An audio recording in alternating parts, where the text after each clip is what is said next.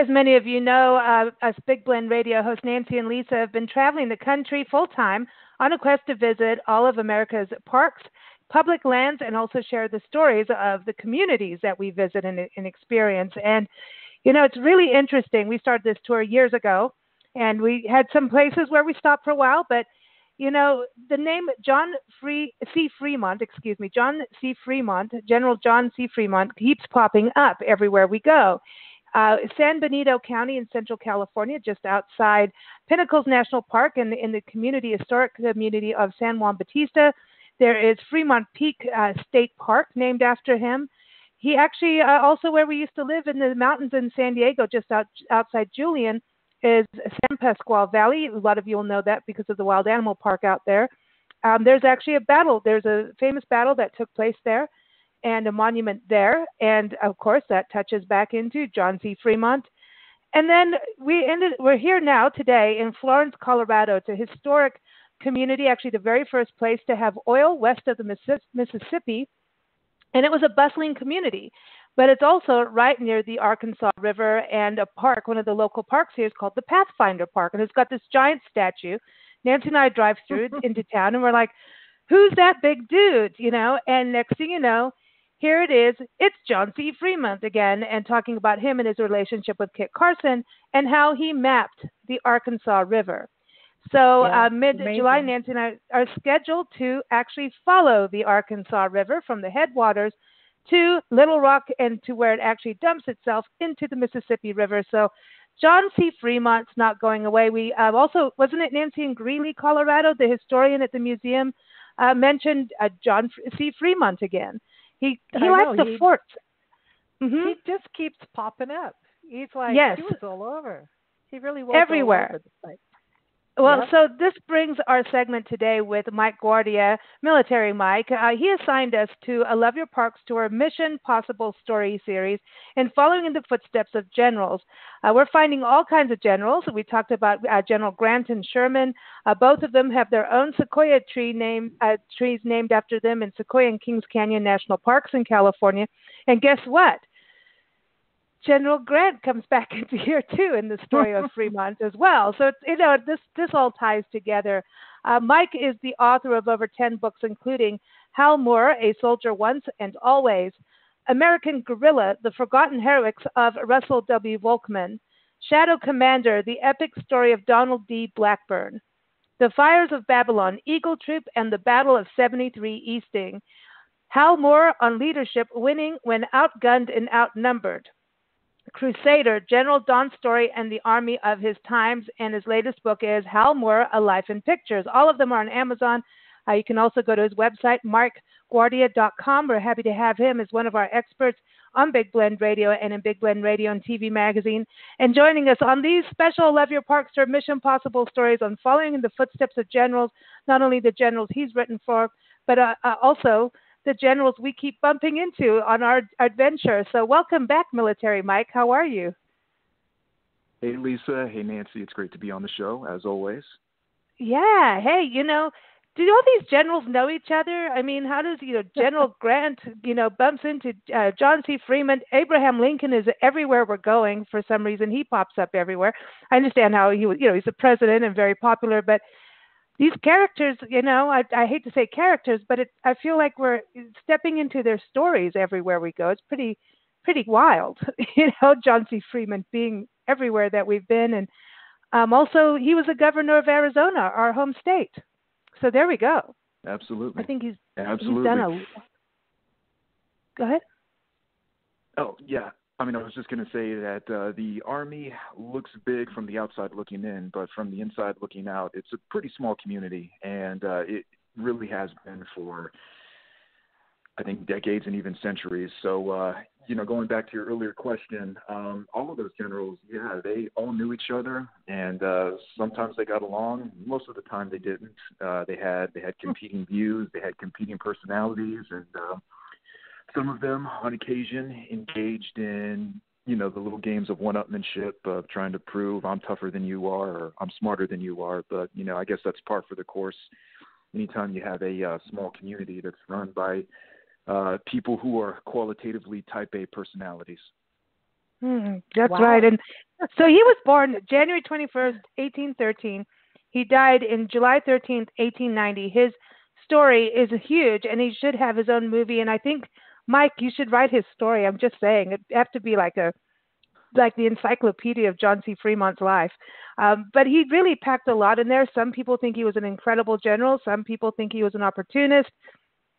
But then you look at how much he's done, it's pretty amazing. One thing that he was the first candidate of the Republican Party to run for office of the President of the United States.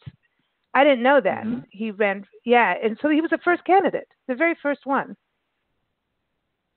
to run. He was, and I really think that Fremont was a lot of those things that you just said. I mean, he was a little bit of an opportunist. He was a little bit of a genius. He was a little bit of an adventurer. Laundry list of contradictions when you look at that guy. And I think when you take a look at some of the most colorful people in history, they all have a bunch of competing qualities. Some seem to negate the others, but sooner or later they find themselves in the right time at the right place where whatever quality of theirs suits the situation really comes out in full force. Because, Fremont, I think he was every bit a hero as much as he was an opportunist. And, his contradictory personality at times produced great success, and at other times it led to his downfall. And, wow. It really makes for an interesting character study, and I think any psychologist out there would have a field day just trying to deconstruct what it was that actually made that guy tick. It seems like he was great as an explorer, and maybe he should have just stuck there and not gone into government or politics or being a general or anything like that. Seems like he could have just stuck out there in the bush and made maps, and he seemed successful there. But as soon as he got into where maybe he had to take orders from somebody else on a regular basis, it kind of rubbed him the wrong way. It did. And, he was one of the he was really one of the military officers where he had a very visceral understanding and a very visceral concept of what was right and what was wrong. And if he got an order that went contra to whatever he felt deep down in his gut, he would try to find a way to skirt around it. And that's actually what led to his relief, not once but twice. Probably the most notable was during the outset of the Civil War.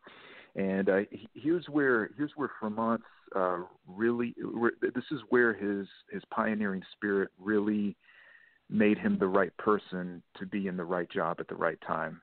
Because his map making expeditions to that point, he'd had 4 of them, most of which occurred throughout the 1840s. But that pioneer spirit, as well as the heroism that he displayed in the Mexican-American War, really prompted President Lincoln to, call him back into Union service and say, hey, John, we really need you. I know you're a little rough around the edges, so to speak, but I'm essentially going to give you a carte blanche to do whatever it is you feel necessary to take care of this problem that we have out in the West, particularly out in Missouri. Because Missouri was, probably ground zero for some of the worst things that happened during the Civil War. You had a state that was technically under Union control, but the loyalties were fiercely divided. It was still technically a slave state, so you had a good portion of the population that had a vested interest in the Confederate cause, but you had a seated government at the time that was trying to keep their support to the Union. So he essentially appoints Fremont to be the hand of God and wipe the slate clean in Missouri.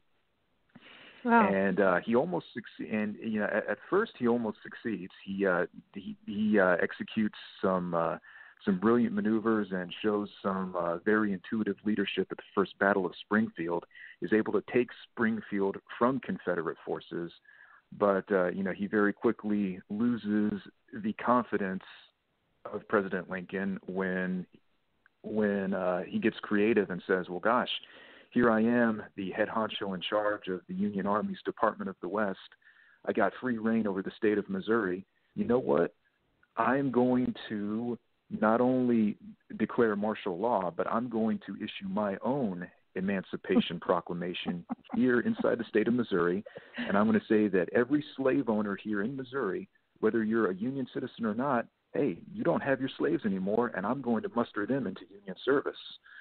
Wow. Well, the creativity in that regard was not greatly appreciated by President Lincoln, and Lincoln ended up firing him. And Fremont, ever the flippant man that he was, essentially gave a dignified version of the middle finger to our commander-in-chief and said, well, you know what? I'm glad you're firing me because you people don't know how to run a war anyway. Wow. And he very quietly went back to his private life, but his private life really didn't last too long because the political pressure from the Union politicians at that time really turned the screws to Lincoln to put Fremont back in charge of a command, saying, hey, this guy actually was doing good things for us. He gave us a victory at the battle of at the first Battle of Springfield, which was the only Union victory in the West in 1861. Abe, I really think you made a mistake. You really need to call him back and give him something. Wow. So he reinstated Fremont 1862, right around the start of Stonewall Jackson's campaign in the Shenandoah Valley.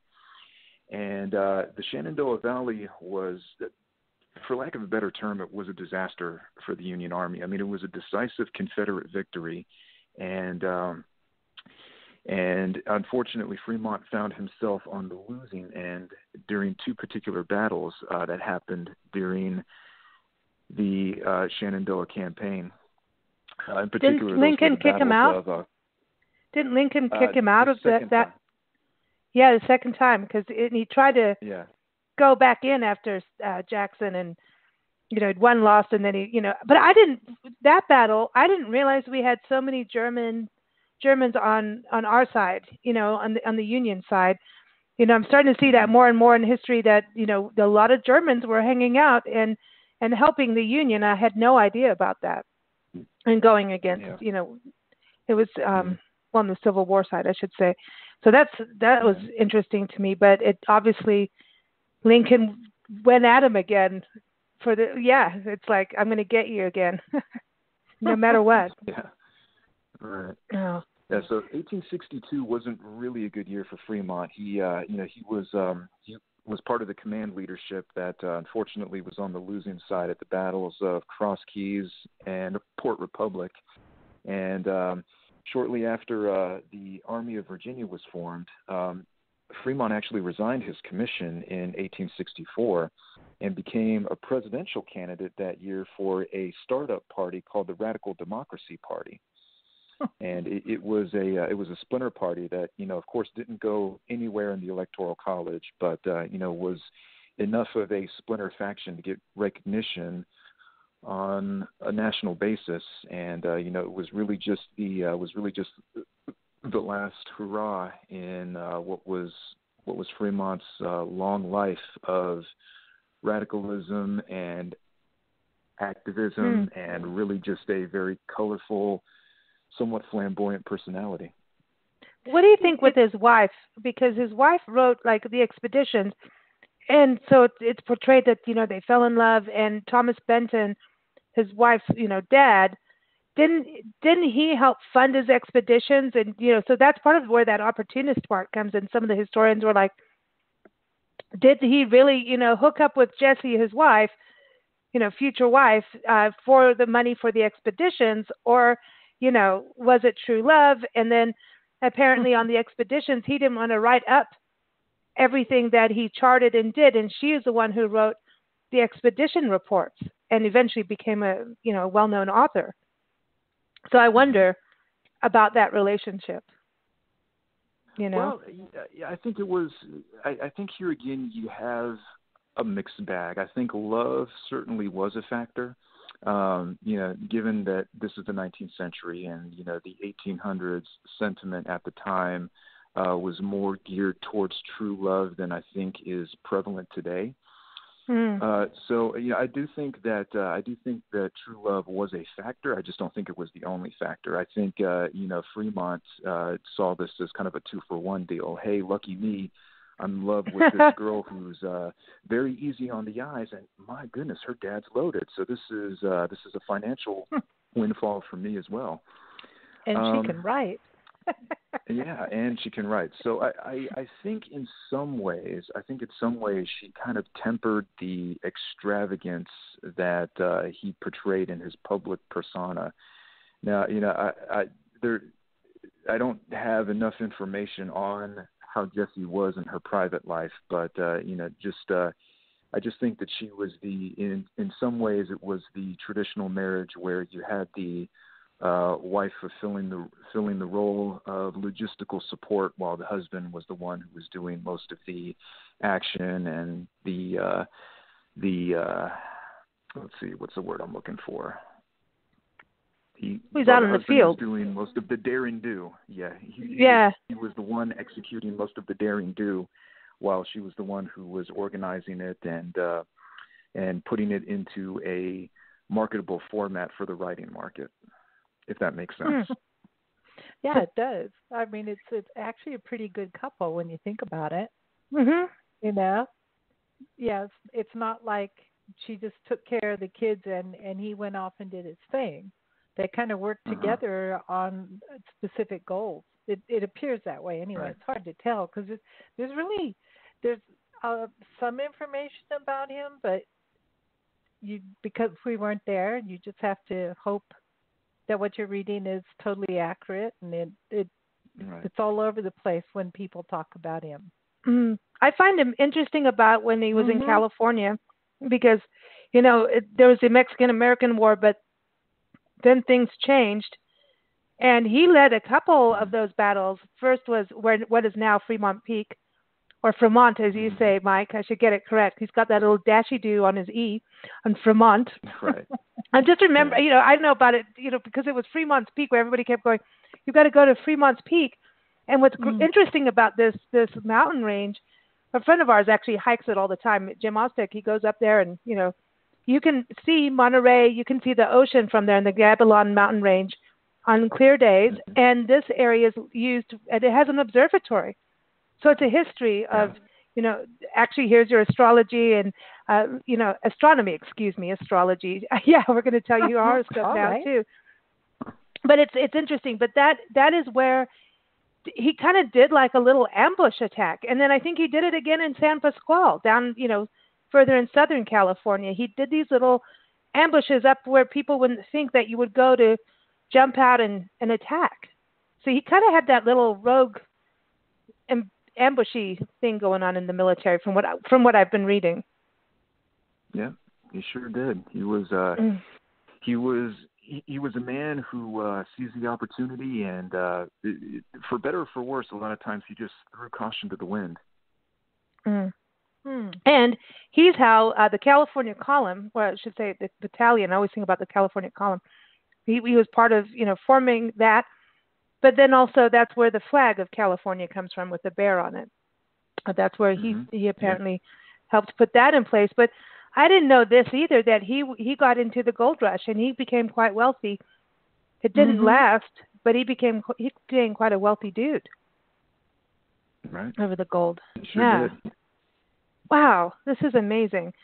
So all these different expeditions, it's kind of like Lewis. He was like a Lewis and Clark when you think back to, what they were doing and, going up and down the river. So I think we're going to be seeing a lot of him as we go. But then it's going to happen, when we get back east too, with the Civil War side of things, being able to, I don't think there's a part of this country he hasn't been almost with his travels and also fighting, Would you ever consider writing about him, Mike? He's had a few biographers do some sketches on him. So I don't know if me writing about him would contribute anything new, but I would love to write his story just for the sake of telling a story of a man who did some pretty incredible things and, just lived life as a modern day rogue and a modern day adventurer, the likes of which you don't really see anymore.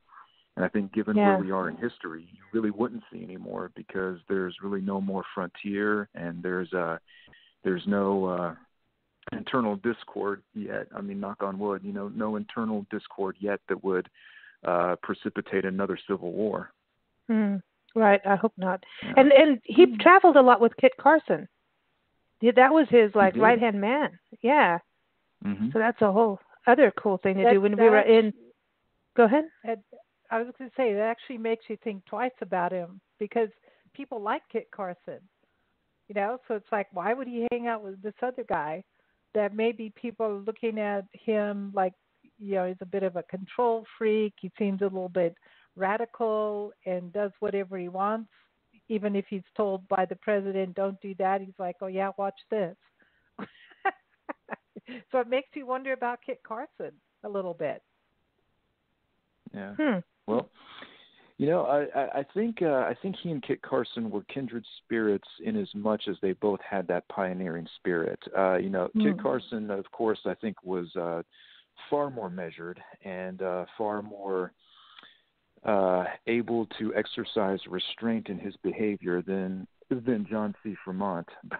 But I've noticed that I've noticed in several endeavors that I've been in that people who have recognizable counterpoints in their personality can work together and use those similarities that they have to accomplish great things, even if that's the only thing that they have in common. That's true. That's true. Yeah. So and you see stuff like that again in military history. I mean, if you take for instance Omar Bradley and George Patton in World War II, on the one side you have George Patton, who was very gruff and very bombastic, and was every bit the stereotypical alpha male on the one hand, and then you have him working in tandem with an incredible partnership and incredible synergy with Omar Bradley, who was very quiet, who was very measured, who was, by every standard, I'll almost say the stereotypical officer and a gentleman. I mean, two completely different personalities, and they worked together to, roll the Nazis back in one campaign after another on mainland Europe. Yeah, it's about keeping what's your goal, what's your end goal. Yeah.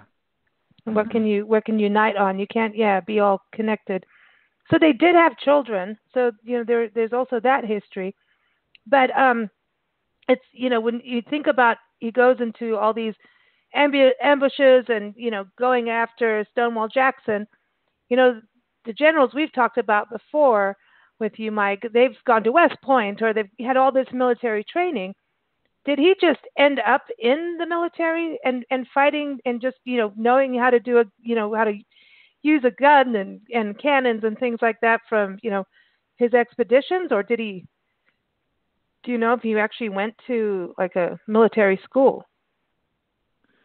Well, you have to consider that back in the 1800s, it was a bit easier to get a commission, and it was a bit easier to get into the military than it is today.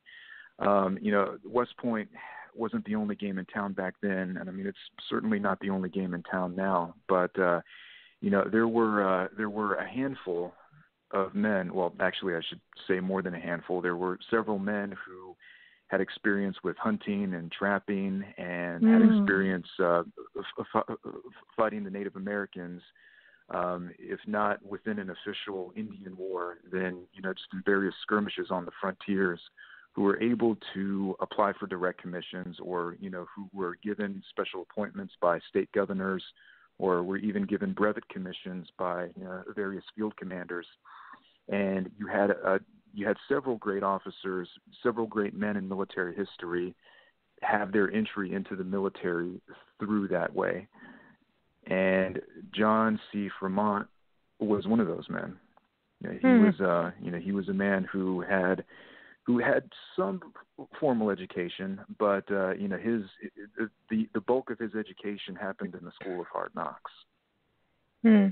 Yeah, I think because at that time too, when a civil war breaks out, like everybody gets in, that kind of thing. It's like, Hmm. yeah, the men go off, whether or not you've been to any kind of schooling for it. One thing I just saw now, John Charles Fremont, Jr. was born in San Francisco on April 19th, 1851. Apparently, he served in the Navy, and he attained the Hmm. rank of Rear Admiral, and he also served as commander on the USS Florida, and he was a naval attaché to Paris and St. Petersburg, commander of the battleship USS Mississippi, and finally commandant at the Boston Navy Yard. How about that? So one of his Hmm. sons went off and did all this military, that was his life, was the military in the Navy. So, Hmm. and Nancy, I just found this. Hmm. John Yes. John Fremont's Arizona house is actually on the grounds of Mm-hmm. the Charlotte Hall Museum in Prescott, Arizona, Which where we we've were. been to. Yes. Yeah, How about that? we should have gone. We need to go back there now and go see his house. Well, You it's know. just one of those um, people that unless you really, really study, he's kind of there, but he kind of isn't. You don't. And the only reason, like when we saw this huge sculpture at a park here, that was Fremont, and we're like, wow, that's that dude. And um, it came as a kind of a surprise. And then when you start reading, you realize just how much he has done. He Mm. just sounds to me like he was very hot-headed and kind of would do whatever he wanted, regardless of what he was supposed to be doing or told to do. So he obviously like to give orders and not take them. That's kind of how Yeah. he comes across from the things that I've read, but people do have different opinions about him. Mhm. Hmm. Yeah. Yeah. Well, It's going to be interesting. yeah. Most great people in history, I've noticed they tend to be a bit polarizing, probably more than they Mhm. should be. You have Mm. Yeah. yeah, because I think a lot of the most interesting people who have made their mark on history just have so many contradictions, and it's so easy to find evidence that supports one view or another. And Mhm. Fremont is definitely one of those people. Mm. Not that I'm an expert at all on clinical psychology, but I don't think that he is. I don't think that he fits the clinical definition of a narcissist, but you see some narcissistic type qualities come out here and Mhm. there, Mm. and it really just adds to the depth of the character study. Yeah. Also, I wonder about the communication process during these times. Like we have email and texting and all this, new technology where communication can be instant if you want it to be. But back Right. then, how long did he have to wait to get a decision from President Lincoln? Maybe he just felt it took too long. I mean, they probably, yeah, it's like, I know they had telegraph, but Right. maybe he just felt like things move too slow and he's just one of those got to move on a lot faster than the people around him. Right. And that's actually something. Nancy, I'm glad you touched on that because that's something that military leaders at every level, even today, wrestle with. Mm-hmm. Even in today's world, where we have instant communications, where we have high tech, high speed internet, Mm-hmm. and texting and communication that's as close to real time as you can get. Yeah. Nobody really knows the situation better than someone who is on the ground at ground zero, watching everything Mm-hmm. happen right in front of him. So it makes it very hard for any leader, I think, in any situation, any organization, to follow guidance from several echelons above, strictly to the T, strictly to the letter, Mm-hmm. when situations on the ground can change instantly. And I really feel for a lot of the leaders who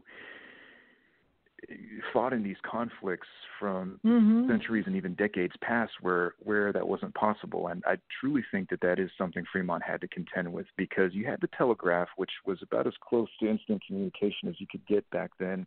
But by and large, the most effective way to send communications and not have them be intercepted from a competing telegraph or what have you would be to send runners and to have way stations, along predetermined routes. And that could take, if you were lucky, that could take a week to get to you. And, by the time that order gets to you, the situation on the ground dictates something completely different. I think it's a travesty, really, that wasn't more of a consideration in times past. And I think if it had been, probably some of our more hard-charging and more colorful leaders might not have been relieved under the circumstances that they were. Wow. That's interesting about that. I was reading this one account where the person who wrote this said that Fremont was avoiding, he knew that Lincoln was going to fire him, so he just purposely made it so messages couldn't get through to him, because he felt like if he got that message, he'd have to obey. But if he didn't, then he wouldn't. So he kind of pretended there was an imminent battle, which history says there most likely wasn't, so that he could tighten ranks and not let messengers get through. Now, I don't know how true this account is, because I wasn't there, but apparently the man who got through dressed up as a farmer instead of dressing as somebody from the military, and he was able to get through and deliver the message that Fremont was fired. But it's funny, because I don't know how true that is, because I really don't. But it's an interesting take on the lack of ability to have an instant message, and then do what you're told, especially if you're going to get fired. It's like, okay, I just won't open that envelope. How about that? I think Ken Burns better do a documentary on this. I want to see people running through, That reminds me of, there's this joke going around on Facebook where two birds are looking at what appears to be a scarecrow, and one says, no, it is a scarecrow. And they're like, how do you know? Well, it doesn't have a phone in the hand. So it's kind of that interesting thing with, the farmer running through the field, like, get that message, Meantime, it's not a farmer. Yeah, when you think about history, you have to make those decisions, and it happens in business. You have to make a decision. I remember I had a boss once who said to me, make a decision and beg for forgiveness later if you're wrong. And I sometimes feel that's what you have to do, is you can't wait for 10 years to make a decision, not in battle. And, battle gets dirty, and there's a creative part of that, on how to get at your opponent. So I think he was into that part of it. So we're going to make a map of Fremont. We'll get this stuck in our head and start saying his name correctly. Of all the places we go, we'll take a photo of any kind of historical marker. Unfortunately, we've been to places like San Pasqual. We'll have to go back to Julie and Nancy to do that. But we'll do like a Fremont map, so we can mark all the places that we go on the tour with him on there, because that would be cool for people to see and follow the Pathfinder. What, excuse me, what I do find interesting, Mike, we were just in Santa Fe, New Mexico. Talk about military history there. My gosh. And we were in a hotel called the La Fonda on the plaza, an incredible hotel with so much history. And the artwork in there was commissioned. The Harvey House had this whole thing about doing real art and showcase the history and the Native American culture. And they commissioned this one artist to do these 10 paintings to, basically use as postcards. And the one painting is of Kit Carson. And Nancy and I were looking at the painting of Kit Carson. We're like, man, they're following us everywhere.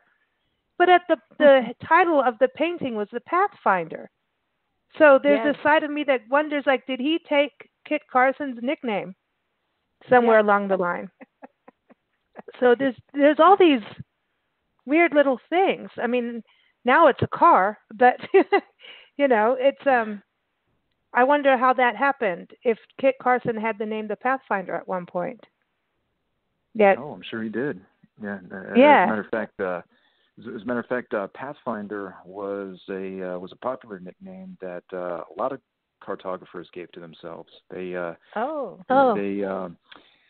for better or for worse. I mean, regardless of whatever success they had in blazing trails or making maps or making topographical representations of the American frontier, a lot of them fancied themselves with the title of Pathfinder, and that spirit, in a sense, actually lives on today. Some of your listeners might know that the Army actually has a school called Pathfinder School, and the whole basis of that course is to train soldiers of practically any occupational specialty to be able to blaze trails and find and create helicopter landing zones. Oh wow. Does laser work get into this now in these days, like looking at things aerially and using like a laser technology? Sorry, say that again. Like laser technology. I know that some of the historical parks that we're going to where they have ruins, they're using some kind of laser technology that maps things what's underground, and they're able to see what to do. So I was wondering if the Army and the military are doing that kind of thing too when they make maps. Well, I can say for sure that we have laser guided munitions. As far as laser integrated topography, it wouldn't surprise me if we did, but I don't know for sure if we do. But that would certainly be interesting to find out. Yeah. I think this whole laser thing is neat, that you can find, graves, you can find other buildings. That's how they found the Easter Island statues, those big heads, the other part of them. And they, it's really fascinating stuff, what you can find. So, man, Military Mike, this is, good conversations here. I'm enjoying learning about all these generals. And last time it was all about war crimes. So thank you for joining us again. The one thing I wanted to touch on before you go is another book is coming out, right? Or is it 2 coming out this year? Actually, it is 3. Oh, my gosh. What happens in between times when we don't talk? He writes another book.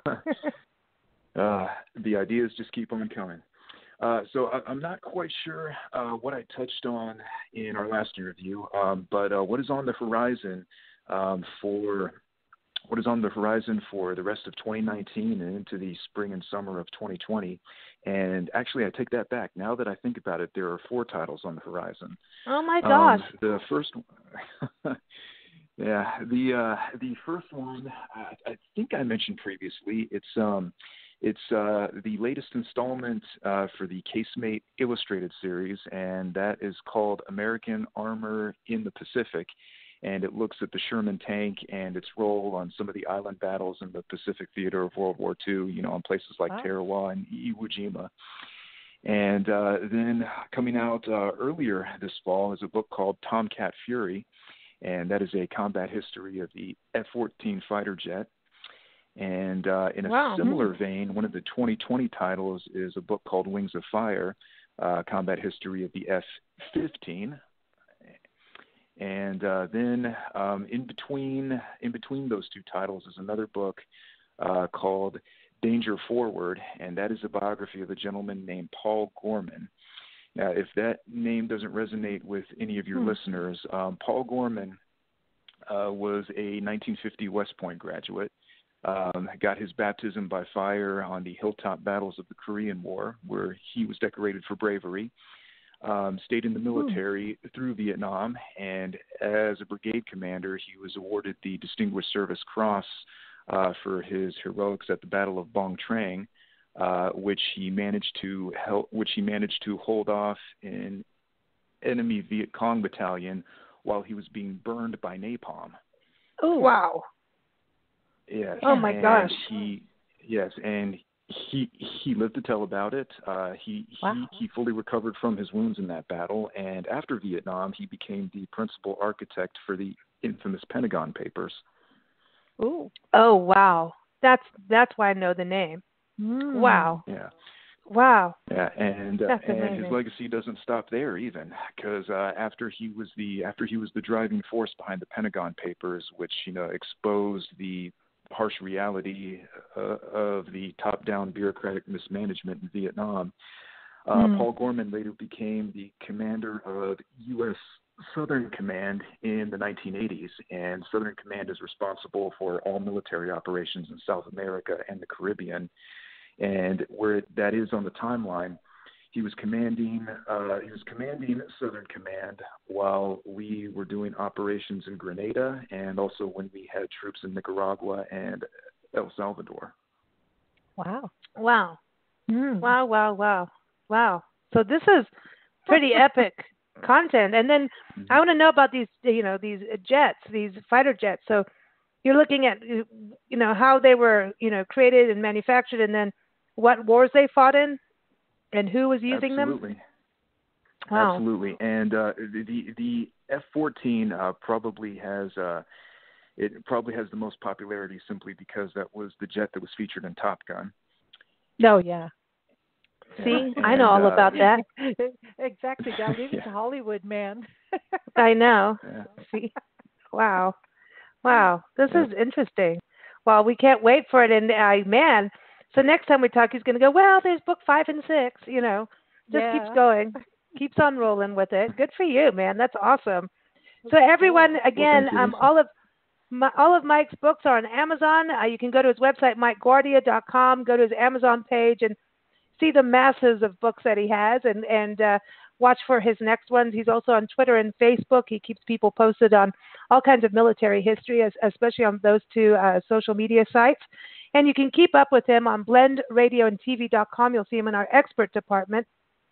And, of course, follow the Love Your Parks Tour at loveyourparkstour.com.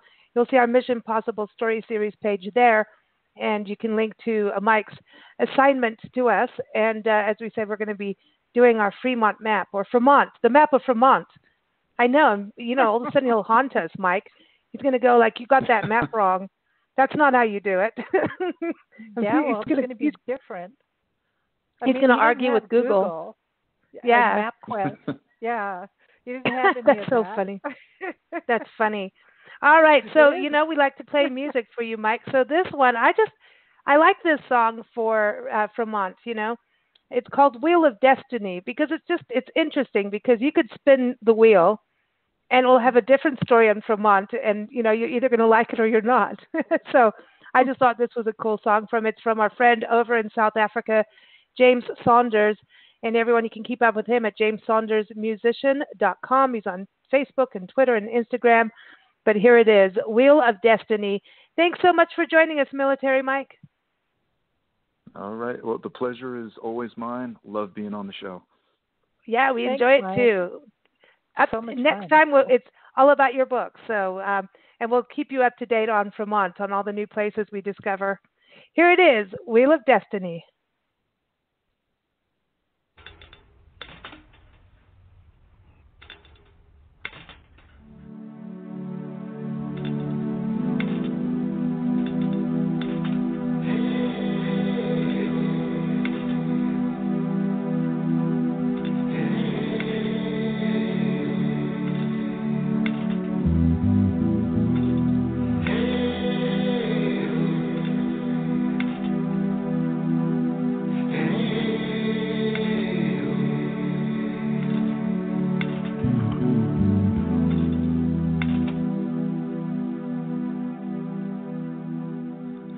You're sinking sweet and slow beneath the horizon.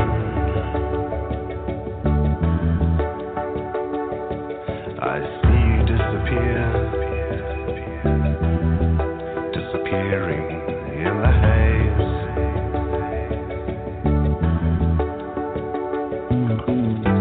You're sliding in and out of this dream, just a fleeting glimpse, never the same.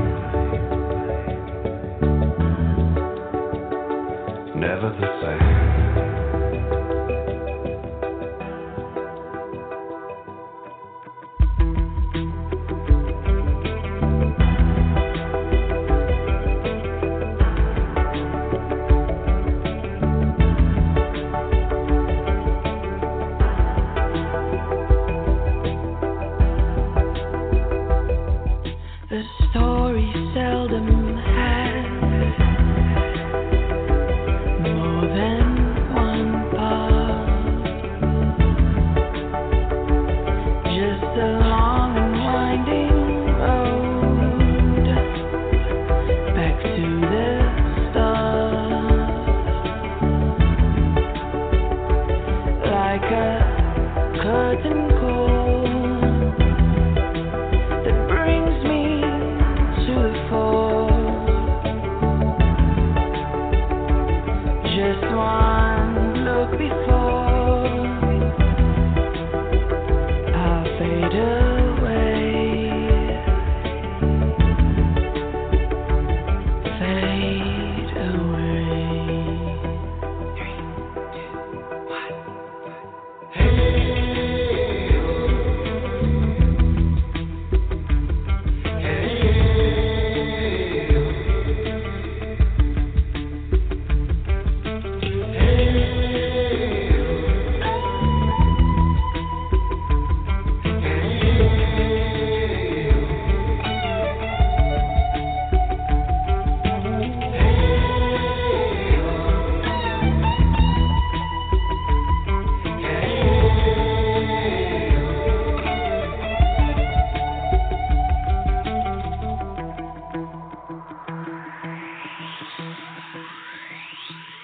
what shooting stars may fall for these wishes heaped upon that shore beneath the sea of memories. I'll find you setting free my wheel of destiny.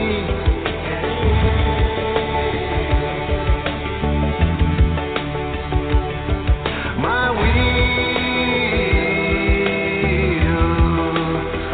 of destiny, of destiny.